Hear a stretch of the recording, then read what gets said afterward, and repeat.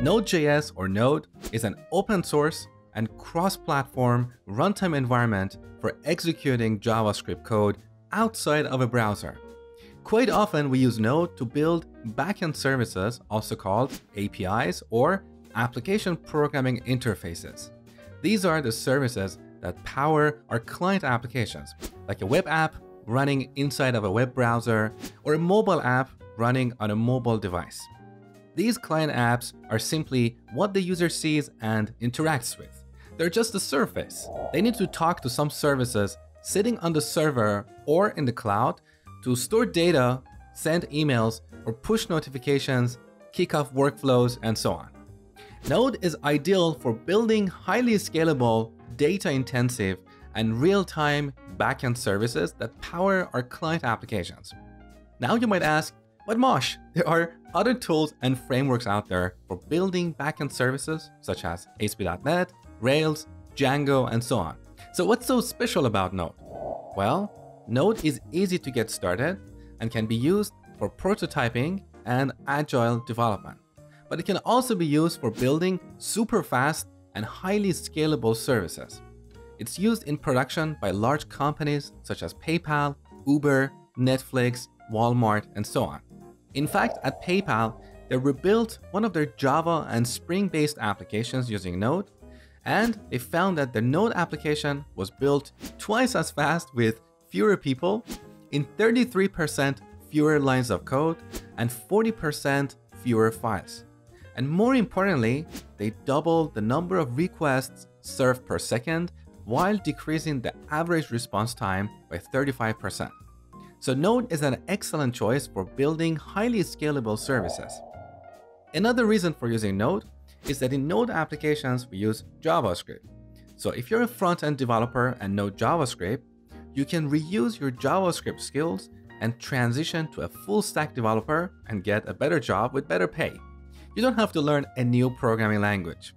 Also, because you can use JavaScript both on the front end and on the back end, your source code will be cleaner and more consistent.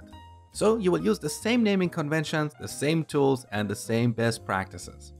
And finally, another reason for using Node is that it has the largest ecosystem of open source libraries available to you.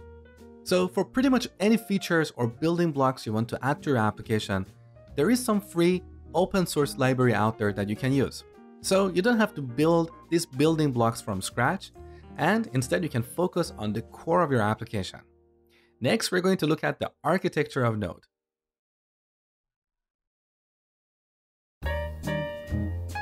So in the last video, you learned that Node is a runtime environment for executing JavaScript code.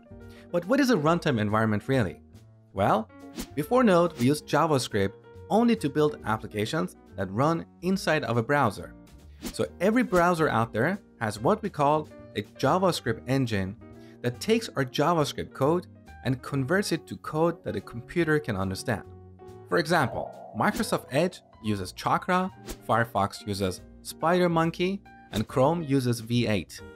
And it's because of these varieties of engines that sometimes JavaScript code can behave differently in one browser or another.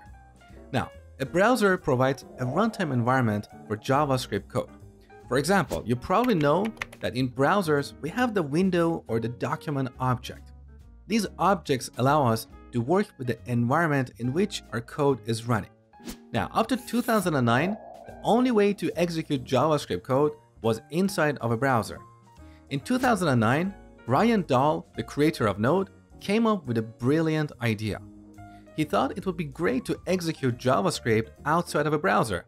So he took Google's V8 engine, which is the fastest JavaScript engine out there, and embedded it inside a C++ program and called that program Node.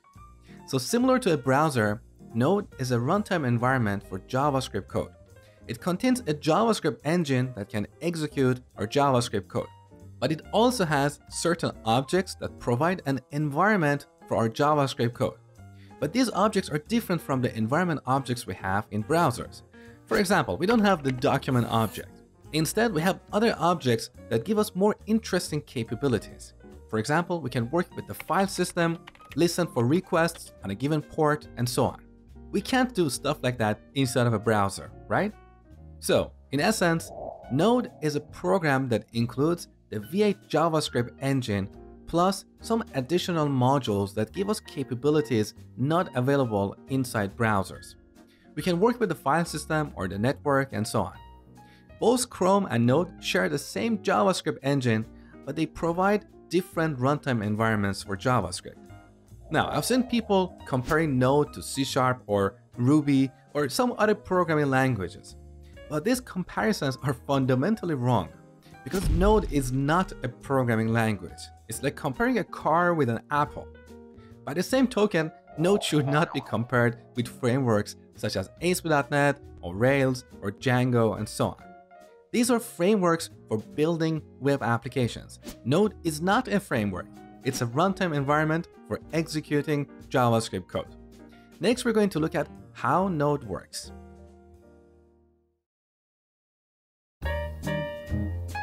So earlier I mentioned that Node applications are highly scalable, and this is because of the non-blocking or asynchronous nature of Node. What do I mean by asynchronous? Let me give you a metaphor. Imagine you go to a restaurant. A waiter comes to your table, takes your order, and gives it to the kitchen. Then they move on to serve another table while the chef is preparing your meal. So the same person can serve many different tables. They don't have to wait for the chef to cook one meal before they serve another table. This is what we call non-blocking or asynchronous architecture. And this is how Node applications work. The waiter is like a thread allocated to handle a request. So a single thread is used to handle multiple requests.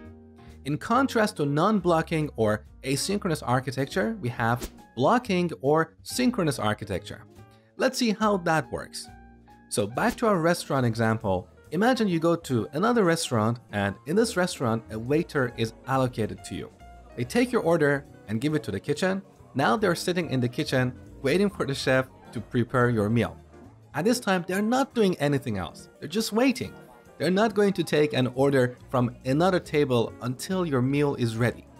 This is what we call blocking or synchronous architecture. And that's how applications built with frameworks like ASP.NET or Rails work out of the box.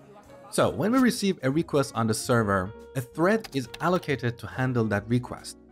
As part of handling that request, it is likely that we're going to query a database. And as you know, sometimes it may take a little while until the result is ready. When the database is executing the query, that thread is sitting there waiting. It can't be used to serve another client. So we need a new thread to serve another client. Now imagine what would happen if we have a large number of concurrent clients. At some point, we're going to run out of threads to serve these clients. So new clients have to wait until free threads are available, or if we don't want them to wait, we need to add more hardware. So with this kind of architecture, we are not utilizing our resources efficiently. This is the problem with blocking or synchronous architecture, and as I explained, that's how applications built with frameworks like ASP.NET work by default. Of course, in ASP.NET, it is possible to use asynchronous architecture, but you will have to do extra work for that. In contrast, Node applications are asynchronous by default, so you don't have to do anything extra. In Node, we have a single thread to handle all requests. When a request arrives, that single thread is used to handle that request. If we need to query a database, our thread doesn't have to wait for the database to return the data. While the database is executing our query, that thread will be used to serve another client. When the database prepares the result, it puts a message in what we call an event queue. Node is continuously monitoring this queue in the background. When it finds an event in this queue, it will take it out and process it. This kind of architecture makes Node ideal for building applications that include a lot of disk or network access. We can serve more clients without the need to throw in more hardware, and that's why Node applications are highly scalable. In contrast, Node should not be used for CPU-intensive applications like a video encoding or an image manipulation service. In this kind of applications, we have a lot of calculations that should be done by CPU, and few operations that touch the file system or the network. Since Node applications are single-threaded, when performing the calculations to serve one client, other clients have to wait. And that's why Node should not be used for CPU-intensive applications. It should only be used for building data-intensive and real-time applications. Okay, enough theory. Next, I'm going to show you how to install Node and build your first Node application.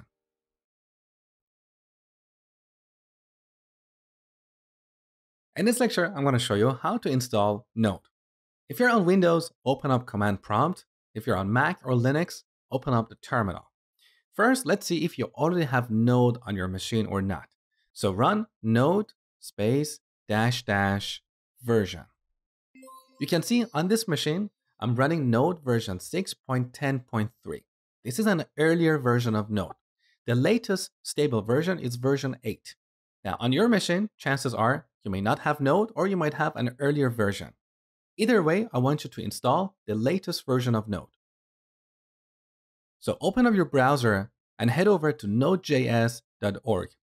On this homepage, you can see we have two versions for Node. One is the latest stable version, which is recommended for most users. At the time of recording this video, that's version 8.9.1. And there's always a newer version, which is experimental, and it might not be stable. So I want you to install the latest stable version. Also, take into account that in the future, when you're watching this video, chances are the latest stable version might be newer. If you're worried that this course is going to get outdated, don't worry. Because in this course, we're going to focus on the fundamentals. So I'm going to work with the core modules of Node. These core modules are stable. They have been there for a long time. So the code that we're going to write in this course will continue to work with the future versions of Node. Once you master the fundamentals, you can always learn about the new features that come in every version by looking at the changelog. So let's not worry about the fancy new features in Node and focus on the fundamentals. So let's go ahead and install the latest stable version. You can see here I get a package. We run it. It's an installer. Take a look. Very simple. Just continue, continue, continue, install. We need to enter our password.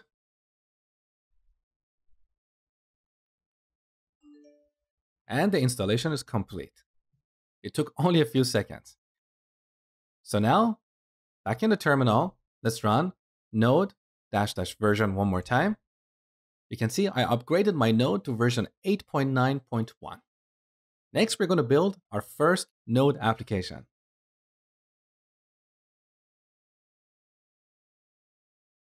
All right, now we're ready to build our first Node application. So I'm going to create a new folder.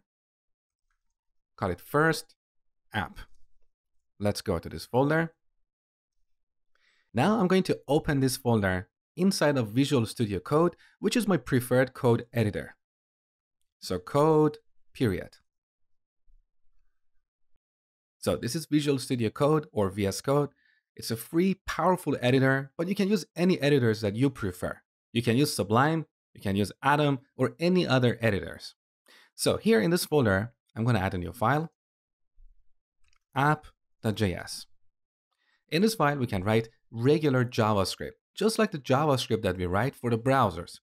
So I'm going to define a function, say hello, that takes a parameter, name, and simply logs a message on the console.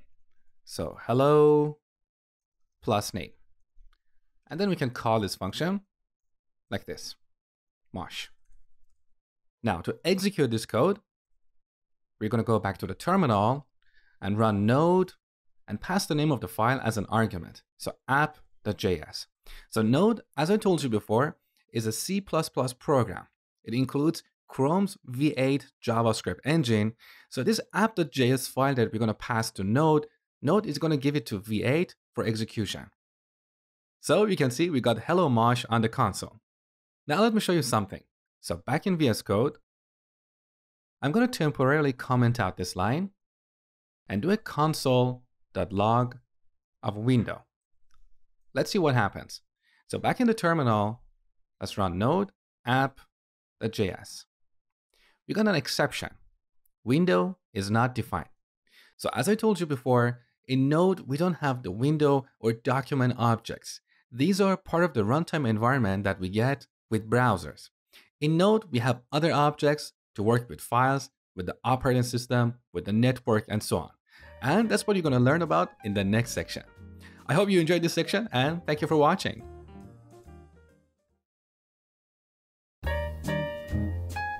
In this section, we're going to look at the module system in Node. You will learn what modules are, why we need them, and how they work. Throughout this section, we'll explore a few of the modules built into the core of Node, such as operating system, file system, events, and HTTP. You will also learn how to create your own modules. Now, let's get started.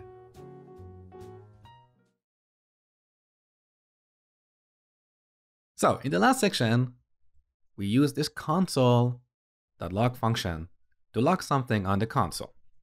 Now this console object is what we call a global object. So it's part of the global scope, which means we can access it anywhere in any files. We have a bunch of other objects and functions that are also globally available in Node. For example, we have setTimeout, which you have probably seen before. We use this to call a function after a delay, like 1 second, 2 seconds, whatever. So this is just part of the standard JavaScript. We can use this on the client. We can use this inside of a browser or inside of Node. We also have clear timeout.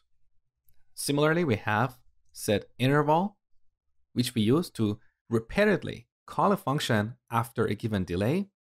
We also have clear interval, which we use to stop that function from being called repeatedly. So these are the global objects in JavaScript. Now in Node, we have a couple other global objects that you're going to learn about later in this section.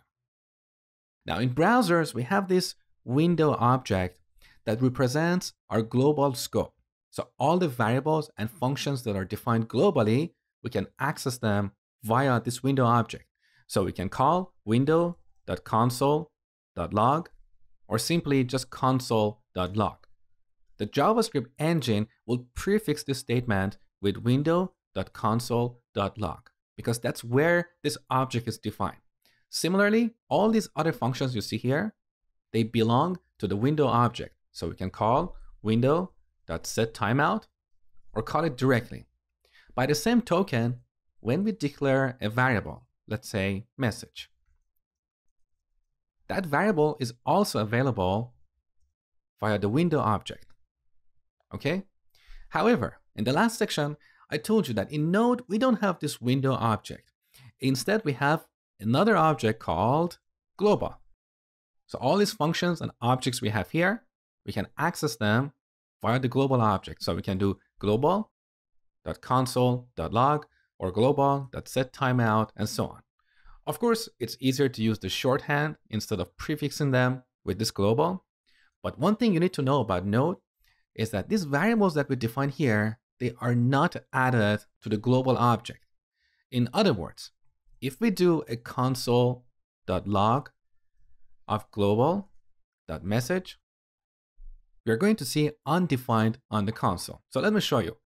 I'm going to delete all the code here. Now, back in the terminal, let's run node app.js.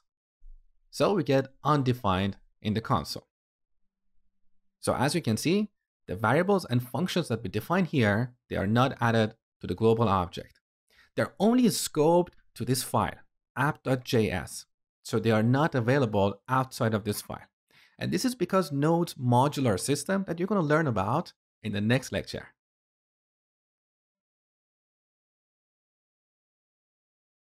So in the last section, you'll learn that in the client-side JavaScript that we run inside of browsers, when we declare a variable or a function, that is added to the global scope. For example, when we define a function, like say hello, that function is added to the global scope and it's available via the window object. Now, there is a problem with this behavior. In a real-world application, we often split our JavaScript code into multiple files. So it is possible that we have two files And in both these files, we define this function, say hello, with the exact same name. Because this function is added to the global scope, when we define this function in another file, that new definition is going to overwrite the previous definition. So this is the problem with the global scope. So in order to build reliable and maintainable applications, we should avoid defining variables and functions in the global scope. Instead, we need modularity. We need to create small building blocks or modules where we define our variables and functions. So two variables or two functions with the same name don't overwrite another variable or function defined somewhere else. They're encapsulated inside of that module. Now, at the core of Node, we have this concept called module. So every file in a Node application is considered a module. The variables and functions we define in that file or that module are scoped to that file. In object-oriented programming terms, we say they are private. They are not available outside that container, outside that module. If you want to use a variable or a function defined in a module outside that module, you need to explicitly export it and make it public. And we're going to look at that in the next lecture. So what I want you to take away from this lecture is that every Node application has at least one file or one module, which we call the main module. So in this case, this app.js is our main module. Now let me show you this module. So I'm going to delete all this code here and do a console.log of module. Now this module object here may appear to be global. So you may think we can access it via the global object, like global.console, but actually this is not a global object. It appears to be global, but it's not global, and you will find out why very soon. So let's just log this module object and see what we see in the console. Back in the terminal, node app.js. So you can see we have an object, module. It's a JSON object with these key value pairs. So we have ID. Every module has an ID or a unique identifier. We have exports, parent, file name, which is the complete path to that file. Loaded, which is a Boolean that determines if this module is loaded or not. We have children and paths. Now for now, don't worry about these properties. As we go through this section, you will gradually become familiar with these properties. So in Node, every file is a module, and the variables and functions defined in that file are scoped to that module. They're not available outside of that module. In the next lecture, you're going to learn how to create and load a module.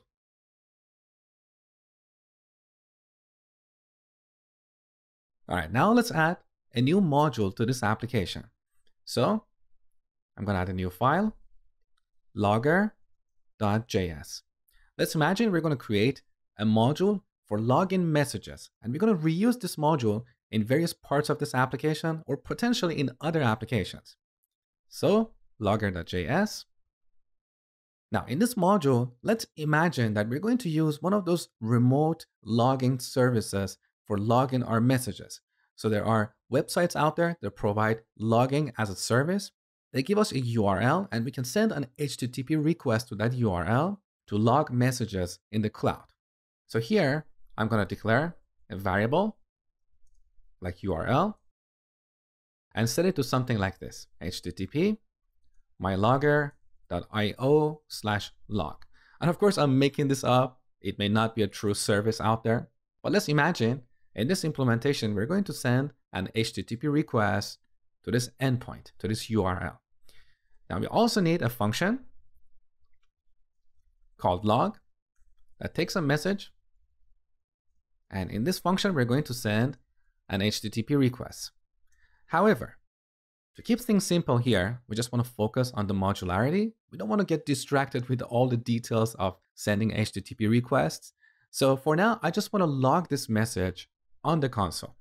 So console.log message. Okay. Now, this variable and this log function, they're both scoped to this module. They're private. They're not visible from the outside. However, in app.js, which is our main module, we want to use this logger module. So we should be able to access this log function.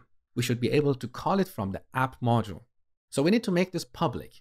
We need to make it visible from the outside.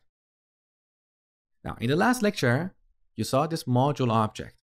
One of the properties we have here is exports. You can see this property is set to an empty object. Anything that we add to this object will be exported from this module, and it will be available outside of this module. So back in our logger module, I'm going to set module.exports.log. So I'm adding a method called log to this exports object and simply setting it to this log function we have defined here. Okay? In other words, the object that we're exporting here has a single method called log. Now, similarly, if you want to export this URL, we could do something like this. So module.exports.url, we set it to URL. And of course, we could change the name that is exported to the outside. For example, internally, we may call this variable URL, but when we export it, we may call it endpoint. Okay? Now, in this case, we don't need to export this URL variable because this is purely implementation detail. So in real-world applications, every module might have several variables and functions. We only want to export a subset of these members to the outside because we want to keep this module easy to use. Let me give you a metaphor. Think of a DVD player. A DVD player has a few buttons on the outside, and these are the buttons or objects that we interact with. So these objects represent the public interface of a DVD player, okay? But inside the box, there are lots of other objects. They're complex objects. We don't need to know anything about these objects. They're implementation detail, and they can change significantly from one model to another.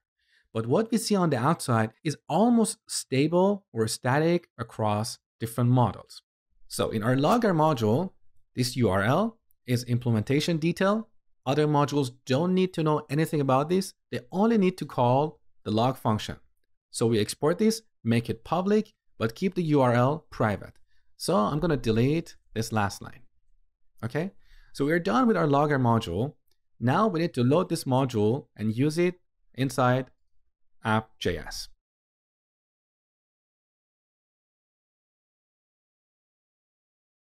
To load the module, we use the require function.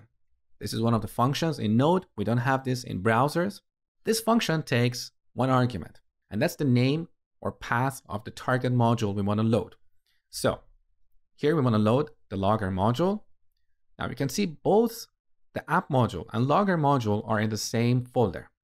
So we use / to indicate the current folder. And then we add the name of our module, that is logger.js. Or we can make it shorter and just use logger, because Node assumes this is a JavaScript file and it automatically adds the JS extension. Now, if this logger was in a subfolder, we could add that subfolder here. Or if it was in the parent folder, we could use .. So here we're using the relative path to the target module. In this case, that module is in the same folder. Now, this require function returns the object that is exported from this target module. So this exports object here, this is what we get when we call the require function. Let me show you. So I'm going to declare a variable, call it logger, the name of the module, and set it to the return value of the require function. Now let's log this logger and see what we get. So node app.js, look, we get an object. This object has a single method called log. You can see that's a function. So we can call this function or this method in app.js. So back here, we call logger dot, and look, here we have IntelliSense in VS Code. So we call log and pass a message. Now, back in terminal, let's run this app. And we get message on the console. So this is how we work with modules in Node. When we define a module, we export one or more members. And then to load the module, we use the require function. Now, in the recent versions of JavaScript, we have the ability to define constants. So as a best practice, when loading a module using the require function, it's better to store the result in a constant, like this. The reason for this is because we don't want to accidentally overwrite the value of logger like this here. If we set this to 1, then when we call the log method, we're going to get an exception. Let me show you. So one more time.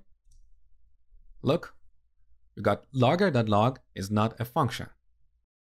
Now, in contrast, if we define this as a constant, now back in the terminal, let's run this program one more time.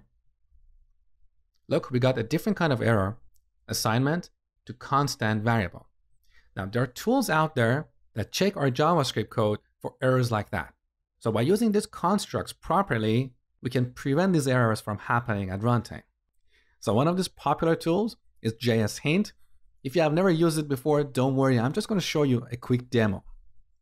So if you run JS Hint app.js, we get this error, attempting to overwrite logger, which is a constant. So with tools like JS Hint, we can scan all our JavaScript code for errors like that. So that's the benefit of using a constant as opposed to a variable here. If we accidentally reset this object, then we're going to get an error at compile time instead of at runtime, okay? And one last thing before we finish this lecture. Sometimes, instead of exporting an object from a module, you may want to export only a single function. For example, here in our logger module, we don't necessarily need an object because we have a single method.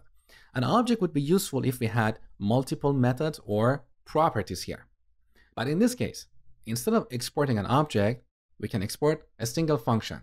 So we can reset this exports to the log function. So initially it was an empty object, but we reset it to just a function. With that, back in app.js, so logger is no longer an object, it's a function that we can call directly, like this. So logger, we call it and give it an argument. Now a better name for this function is log.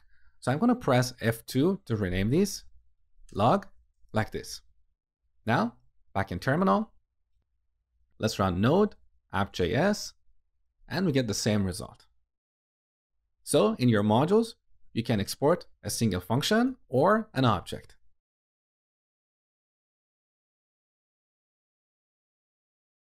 So now you know the variables and functions we define in a module are scoped to that module. They're private and not visible from the outside. But you might be wondering how Node does this. So let me show you. On the very first line of the logger.js module, I'm going to create a syntactical error. So define a variable x and set it to nothing, like this. So make sure to write this code on the very first line. In other words, if you have a line break here and do this on the second line, you're not going to see what I'm going to show you now. So put this back on the first line. Here we have a syntactical error. Now, back in the terminal, let's run the application again. Okay, we got unexpected token, semicolon, right? But look above this line. You see this function declaration. So this function has a few parameters: exports, require, module, file name, and dir name. So let me copy this code here. Now basically what happens under the hood is that Node does not execute this code directly. It wraps it inside of a function, and that's the function you saw. So at runtime, our code is going to be converted to something like this. So we have this function declaration. Here's the body of that function. Now for now, I'm going to remove this error here. So this is our code. And then we have the end of this function. Now the actual code is slightly more complicated than this, but we don't want to get distracted with that complexity. If you're a more advanced JavaScript developer, You probably know this is an immediately invoked function expression, or IFI. If you don't know that, don't worry, that's not really the scope of Node. What I want you to take away here is that Node does not execute our code directly. It always wraps the code inside each module in something like this, inside of a function. Now look at these arguments to this function. So you have seen the require function. I told you that this require function appears to be global, but actually it's not global. In fact, it's local to each module. So in every module, require is one of the arguments that is passed to this function. We call this function the module wrapper function. Okay? So you have seen the require function. You have also seen module. That is what we're using here. So we have module.exports. We also have exports, which is a shortcut to module.exports.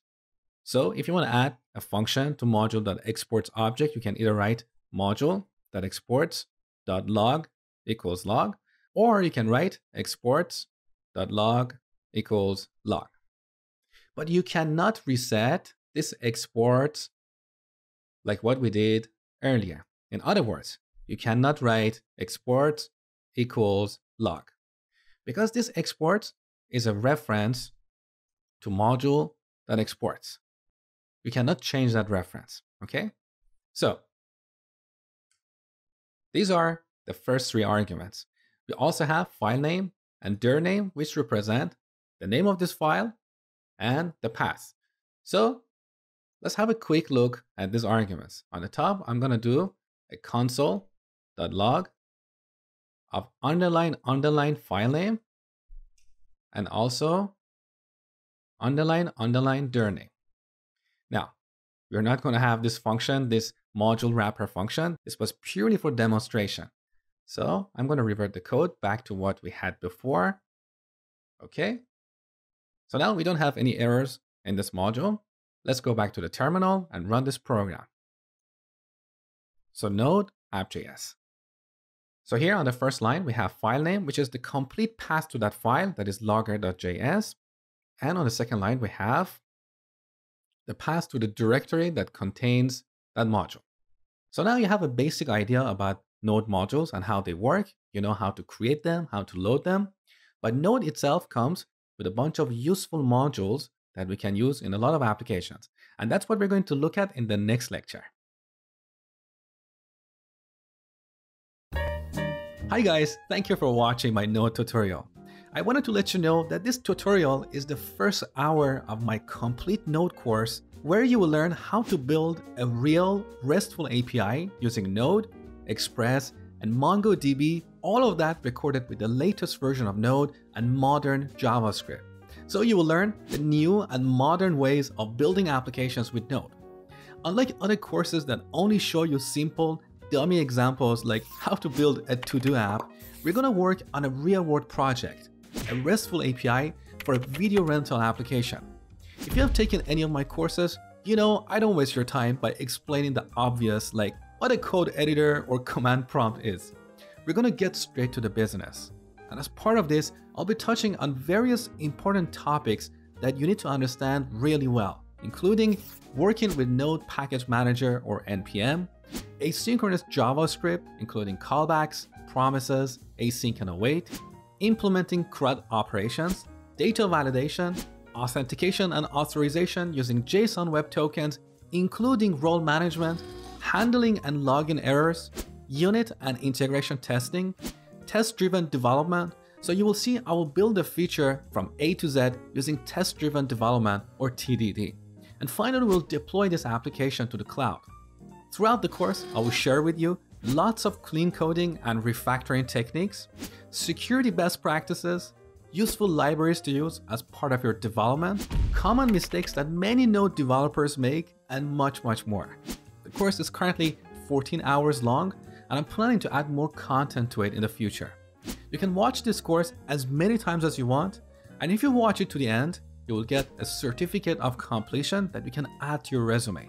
So, if you're serious about adding Node to your resume, I highly encourage you to enroll in the course and don't waste your time jumping from one tutorial to another.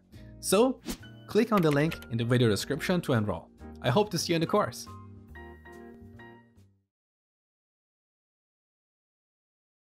So in the last lecture, I told you that in Node, we have a few useful modules that are built into the core of Node. With these modules, we can work with files, with the operating system, with the network, and so on. So let's have a quick look at these built-in modules. Head over to nodejs.org, then go to Docs. On the left side, go to version 8.9.3. That's the current stable release. Chances are by the time you're watching this video, this version might be different. So that doesn't really matter. Just pick that version. Now here in the table of contents, you can see the built-in modules. Of course, not everything you see here is a module. For example, we have console, which is our console object. We have buffer, which we are going to learn about in the future in this course. Again, that's a global object, but you can see that this is a fairly short list. And some of the items in this list are built-in modules in Node. So just that, you can see there are not many modules built into Node. I'm going to highlight a few very useful modules that you should be aware of. For example, we have file system to work with files. We have HTTP that you're going to learn about later in this section. So with this, we can create web servers that listen for HTTP requests. We have OS to work with the operating system. We have path, which gives us a bunch of utility functions for working with paths. We have process that gives us information about the current process. We have query strings, which is very useful in building HTTP services. We have a stream, which allows us to work with streams of data. Again, you're going to learn about this in the future, and a bunch of other modules. Now, in this lecture, we're going to look at this path module. So on the documentation, you can see all the functions defined in this module. In this lecture, we're going to use the parse method. Now, if you scroll down, you can see how you can use this module. So you have seen the require function before. We call the module using the require function, get the result, which is an object, and store it in a constant.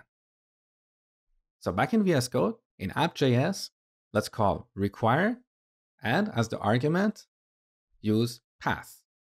Now, the argument that we give to this require function, Node assumes that this is a built-in module.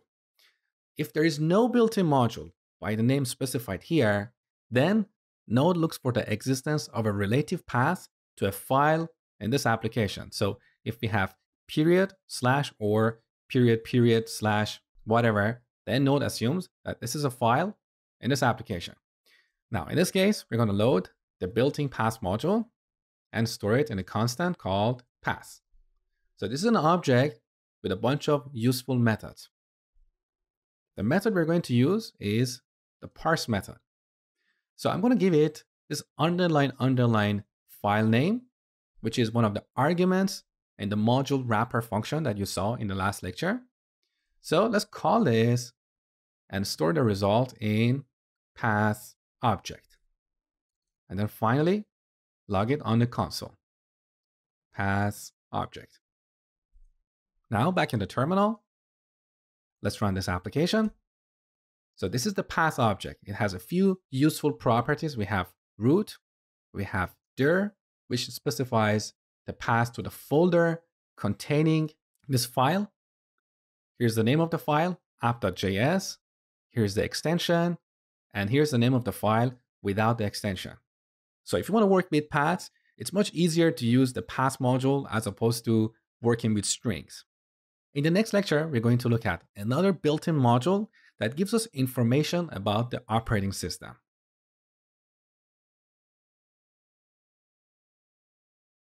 In this lecture, I'm going to show you how to get information about the current operating system.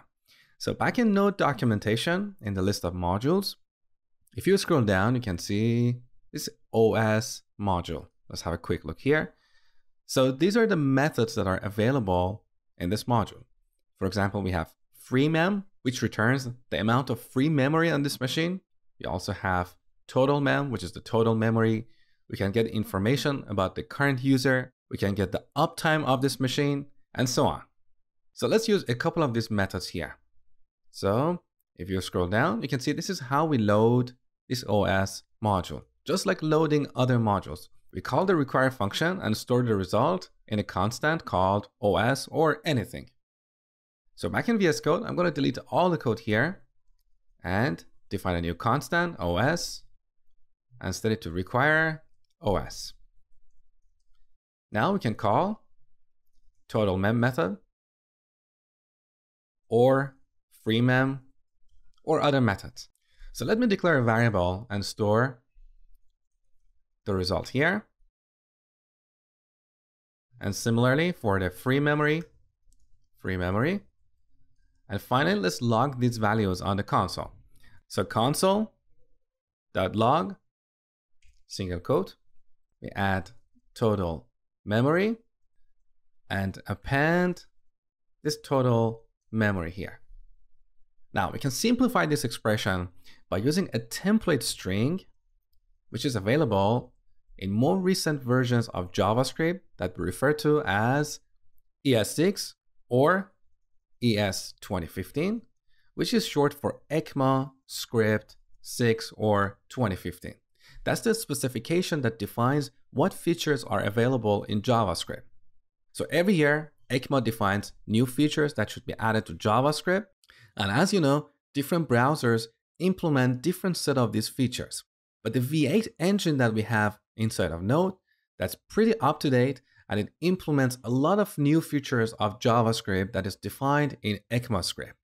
So in ECMAScript 6 or ECMAScript 2015, we have a feature called template string, which helps us build a string without concatenations. Let me show you how that works. So console.log.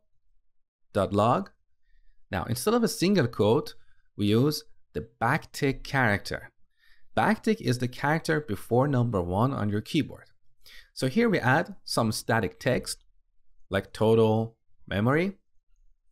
Now we want to add something here dynamically.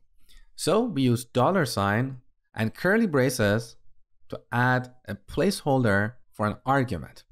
In this case, our argument is this total memory variable. So we can see with a template string, we don't have concatenation. Okay. Now I'm going to duplicate this line and change total to free. And here let's add free memory. Okay. Now we don't need this first console log. We're done with this. Let's go back to the terminal and run this application. So node app.js, and you can see the total and free memory on my machine. Now what is interesting here is that before Node, we could not get this kind of information using JavaScript. JavaScript used to run only inside of a browser, and we could only work with the window or document objects. We couldn't get information about the operating system. But when using Node, our JavaScript code is executed outside of a browser, or as some people say, on the server. With this, we can get information about the operating system. We can work with files. We can work with the network. For example, we can build a web server that listens for HTTP requests on a given port. And I'm going to show you all this later in this section.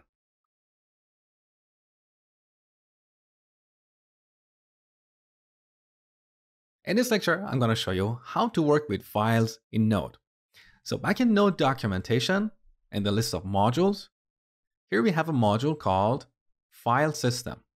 In this module, we have a comprehensive set of methods for working with files and directories. Now in this course, I'm not going to waste your time showing you every single method here because that would be very repetitive.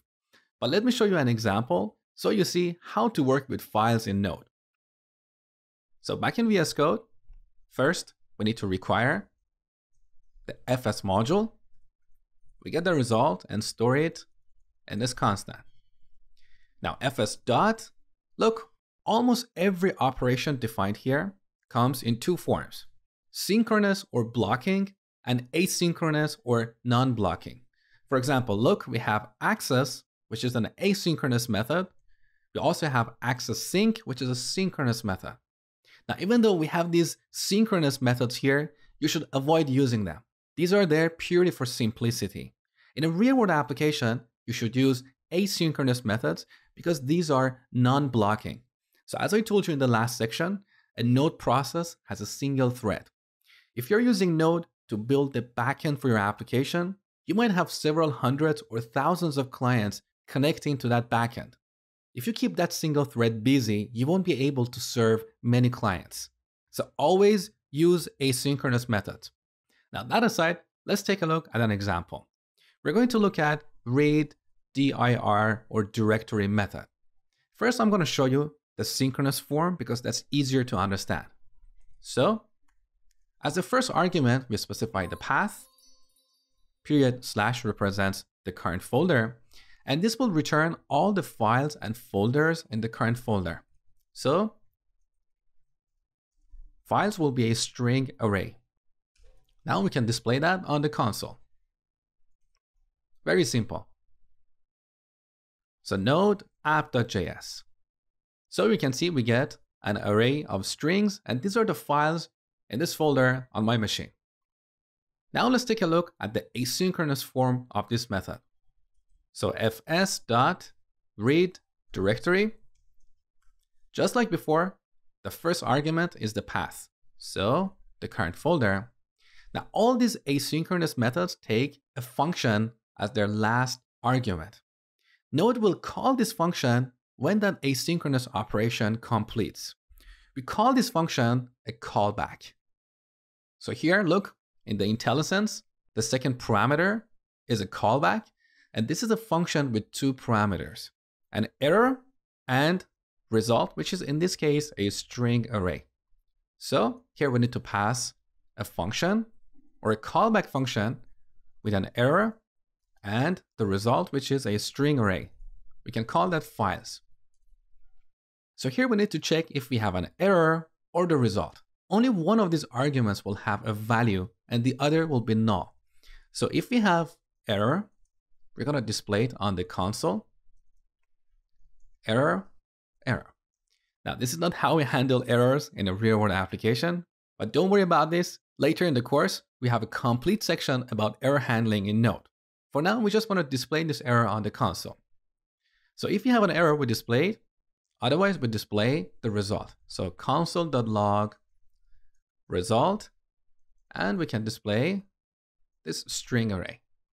So I'm going to comment out these two lines so we can only look at the result of this asynchronous read directory. Now node app.js. So we got result, and this is exactly the string array that we had before. Now let's simulate an error. So I'm going to go back in the code and change this argument to, let's say, a $sign. Save, back in the terminal, node app.js. This time we got an error. No such file or directory. So to recap, in order to work with files and directories in Node, first you need to require the fs module and then use one or more of the methods defined in this module. All these methods come in pairs, asynchronous and synchronous. Always prefer to use asynchronous methods.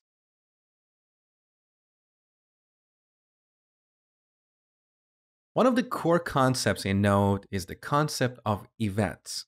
In fact, a lot of Node's core functionality is based on this concept of events.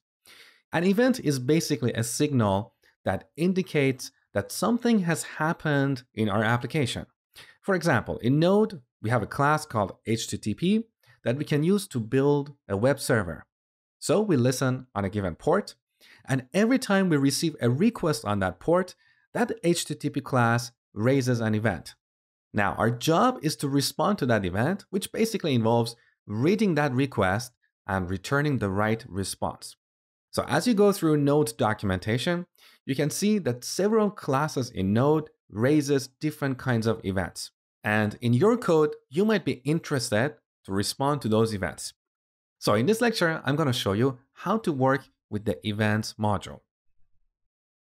Now, back in Node's documentation, once again, in the list of modules, you can see here we have this events module. So in this module, we have one class that is called EventEmitter. It's one of the core building blocks of Node, and a lot of classes are based on this EventEmitter. So let's see how we can work with this EventEmitter. Back in VS Code, first, let's load the events module. So require events. Now here, when we call the require function, we get the EventEmitter class. So constant EventEmitter. Note that here, in terms of the naming, the first letter of every word is uppercase. This is a convention that indicates that this EventEmitter is a class. It's not a function, it's not a simple value, it's a class. A class is a container for properties and functions which we call methods. So in this EventEmitter class, we have these methods that you see here in the documentation. So a class is a container for a bunch of related methods and properties. Now here, in order to use this EventEmitter, first we need to create an instance of this class. So constant emitter, we set this to new EventEmitter. So here, this emitter is an object. In case you don't know the difference between a class and an object, let me give you a metaphor. A class is like human, and an object is like an actual person, like John, Mary, and so on. So a class defines the properties and behavior of a concept, like a human, but an object is an actual instance of that class, okay? So here, this first EventEmitter is a class. It's a blueprint. It defines what an EventEmitter can do. But this second emitter is an actual object. This is the one that we're going to use in our application. So this emitter has a bunch of methods. Look, these are all the methods that you saw in the documentation. Now, even though here we have more than 10 methods, most of the time we use only 2 of these methods. One is emit, that we use to raise an event. The first time I saw this method, it didn't make sense to me because English is my second language and I didn't know what emit means. So if you're in the same boat, emit basically means making a noise or produce something. In this case, we're making a noise in our application. We're signaling that an event has happened. Okay? So that's the meaning of emit. Now here, we pass an argument that is the name of the event. Let's say message logged. In the future, we're going to extend our logger module, and every time we log a message, we're going to raise an event called message logged. Okay? Now, if we run this application, nothing is going to happen. Let me show you. Back in the terminal, node app.js, look, nothing happened. Because we have raised an event here, but nowhere in our application, we have registered a listener that is interested in that event. A listener is a function that will be called when that event is raised. Okay? So let's register a listener that will be called when the message logged event is raised. So register a listener. So emitter dot, look, here we have this method add listener, but we have an alias for this that we use more often, that is on. If you have worked with jQuery, you have seen this before. So on or add listener, they're exactly the same, but quite often we use the on method. Now this method takes 2 arguments. The first one is the name of the event, in this case, message logged. And the second one is a callback function or the actual listener. So here we pass a function, and this function will be called when that event is raised. Okay? Now for now, I just want to log a message in the console. So console, let's say listener called, like this. Now let's run this application. So node app.js, and we got this message, listener called. So this indicates that when we raise this event, this callback function or listener was called. Okay? And of course, the order is important here. If we registered this listener after calling the emit method, nothing would have happened. Because when we call the emit method, this emitter iterates over all the registered listeners and calls them synchronously. Okay? So this is the basic of raising events and handling them using the EventEmitter class.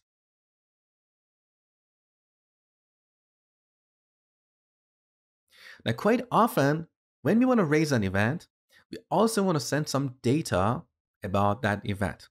For example, In our logger module, when we log a message, perhaps our remote login service will generate an ID for that message. Perhaps we want to return that ID to the client.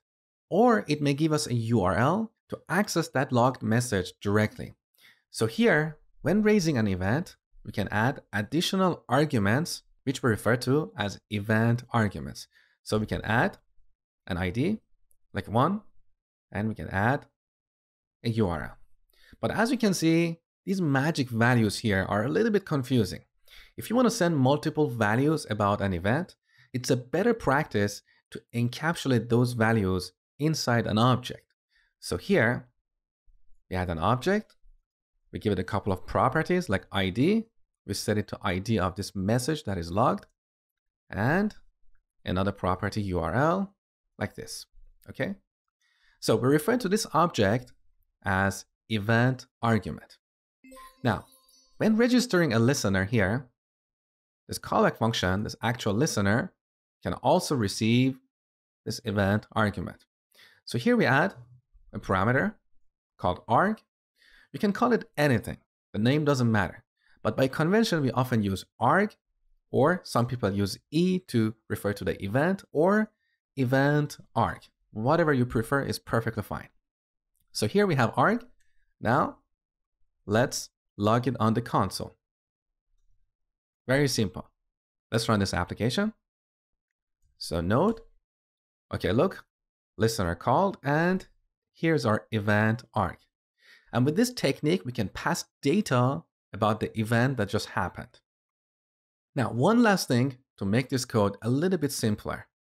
In ES6 or ECMAScript 6, we have this feature called arrow function. With an arrow function, we can get rid of this function keyword. So here we have the arguments, and after that, we have the body of that function. Now, to separate the two, we use an arrow, and that's why we call this arrow function. You can see this syntax is a little bit simpler, and a lot of people prefer to use arrow functions in ES6. Now, here's a simple exercise for you. Let's imagine in our logger module, just before calling our remote service to log the message, we're going to raise an event called logging. And while raising this event, we also want to send some data. That is the message that we're going to log. So what I want you to do is to use what you have learned in this lecture and raise and handle this logging event. It's a very simple exercise. I just want you to get used to this syntax.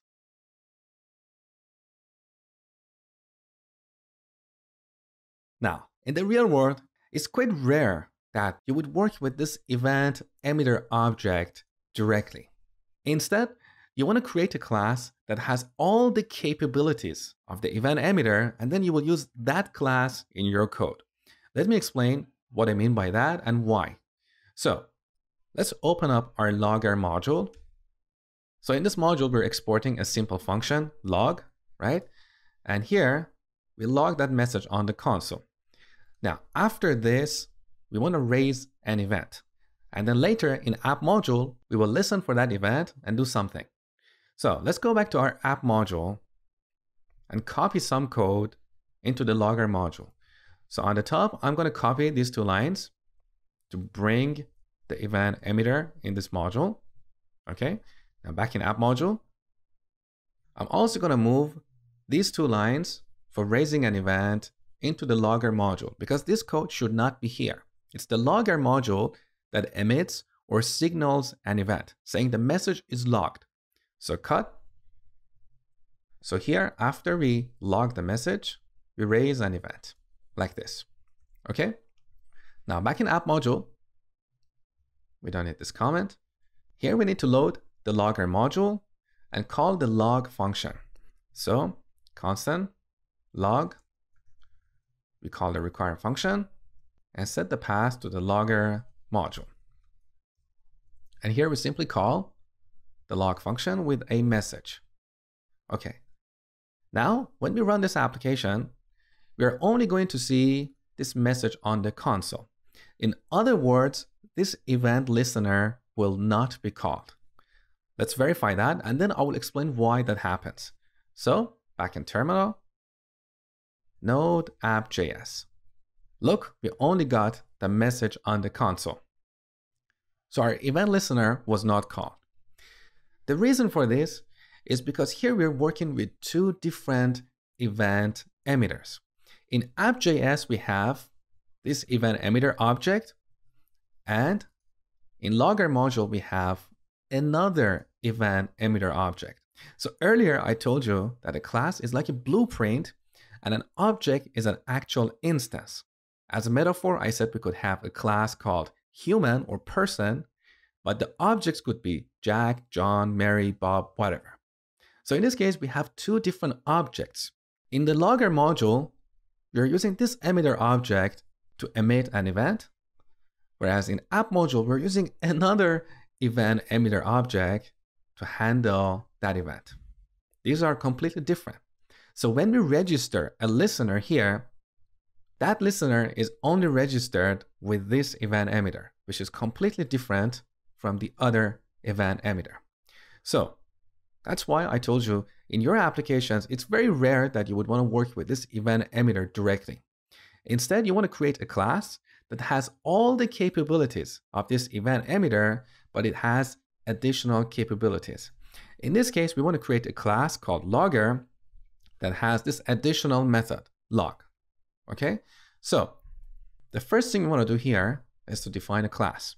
In ES6, we have this keyword class, which is a syntactical sugar for creating a constructor function. With this, we can define a class, logger. Note that the first letter of every word in a class should be uppercase. This is the Pascal case convention that we use for naming classes. So class logger, we have a code block. Now we need to move this log function inside this logger class. So cut, paste it here. Now we have an error because when we define a function inside a class, we don't need this function keyword. And from now on, we refer to this function as a method. So when a function is inside a class, we say that's a method in that class. Okay? So here we have this logger class. Now, at the end, instead of exporting the log function, we're going to export the logger class. Okay? Now we want this logger class to have all the capabilities of this event emitter. The way we do that is by using the extends keyword that comes in ES6. So extends, and here we add the name of the parent or the base class. So event emitter. And with this simple change, this logger class will have all the functionality that is defined in event emitter. So here, when raising this event, instead of using this emitter object, we're going to use this. So in this class, we can directly emit or raise events. Okay? And now we no longer need this actual emitter object because we have not used it anywhere in this code. So delete. We're done with the logger module. Now, back in the app module. So here, when requiring the logger module, we get a class. So I'm going to rename this to logger with capital L. That's a class. Now we create an object. So new logger. And then to log a message, we call logger.log. Now, similar to the change that we made in the logger module, we no longer need this event emitter object here. We want to work directly with this logger object. So we're going to register this listener on this logger object. Okay? So I'm going to move this code after creating the logger. We say, hey logger, when you raise this message logged event, I want to execute this code. Okay? And finally, you can see we no longer need this event emitter object. It's not used anywhere. Delete.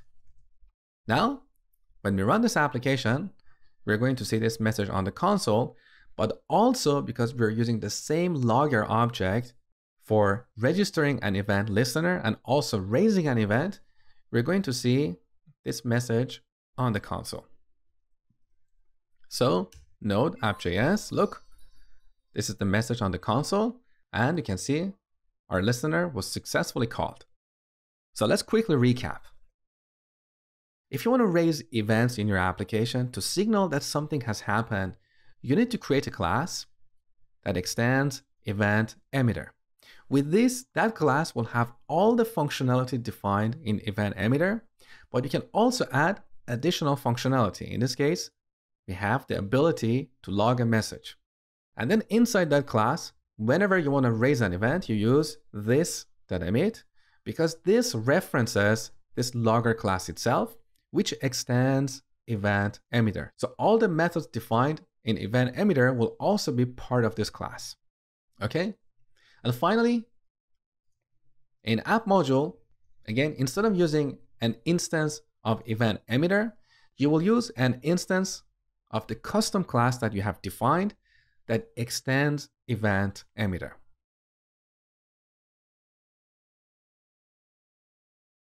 One of the powerful building blocks of Node is the HTTP module that we use for creating networking applications. For example, we can create a web server that listens for HTTP requests on a given port. And with this, we can easily create a backend service for our client applications, like a web application that we build with React or Angular, or a mobile application running on a mobile device. So once again, back in the Node documentation, in the list of modules, you can find this HTTP module. In this module, you can see various classes like http.agent, http.clientRequest, and so on. Each of these classes has a bunch of properties, methods, and events. So back in VS Code, let's load the HTTP module. So constant HTTP, we set it to require HTTP. Okay. Now here we can call http.createServer. This is one of the functions defined in this module.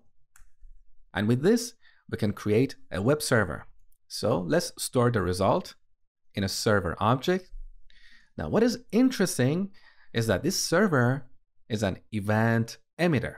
So it has all the capabilities of EventEmitter that you saw earlier in this section.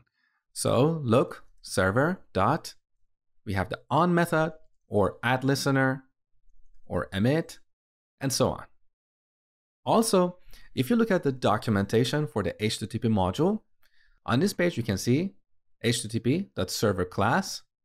Here the documentation says that this class inherits from net.server. So this is another class defined in the net module. Let's have a look. Now here, the documentation says that net.server is an EventEmitter. So that's why I said a bunch of Node's core functionality is based on EventEmitter.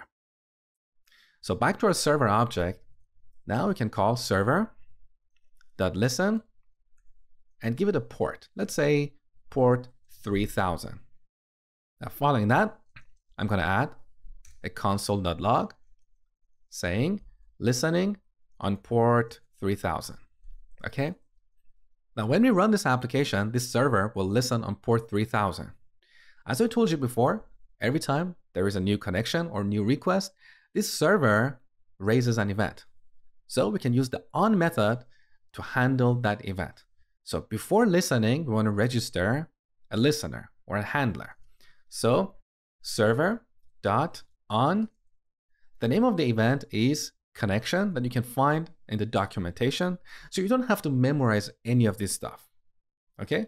And the second argument is a callback function or the actual listener. As you can see in the tooltip here, this listener is a function with one argument that is socket of type socket class, and it returns void. So here we have the arrow function syntax in ES6. So let's add an arrow function that takes a socket and goes to this code block. Now here we can simply log something on the console, new connection. Now back in the terminal, let's run this application. You can see we're listening on port 3000. Now back in the browser, let's head over to localhost port 3000. And now if you look in the terminal, you can see we have a new connection here. So you can see this server object raises different kinds of events that you can respond to. Now, in real-world applications, we are not going to respond to the connection event to build an HTTP service. This is very low level. So let's delete this. What we commonly do is we pass a callback function to this createServer method. So function, this function takes two parameters, request and response. Or we can use the arrow function syntax. So we remove the function keyword and add this fat arrow here.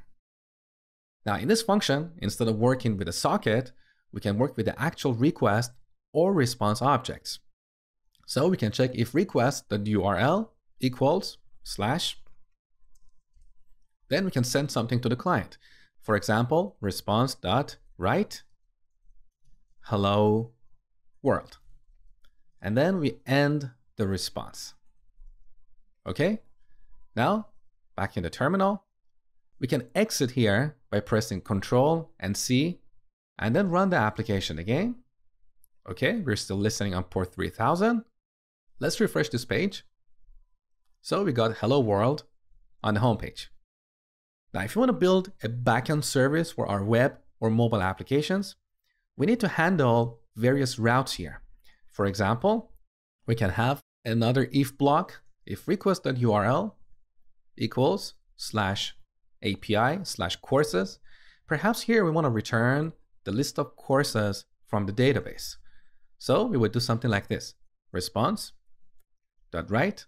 Now here we want to return an array of objects using JSON. So we use JSON.stringify and give it an array of objects. Now for simplicity here, we don't have to worry about the database or complex objects. Let's just return an array of numbers, 1, 2, and 3.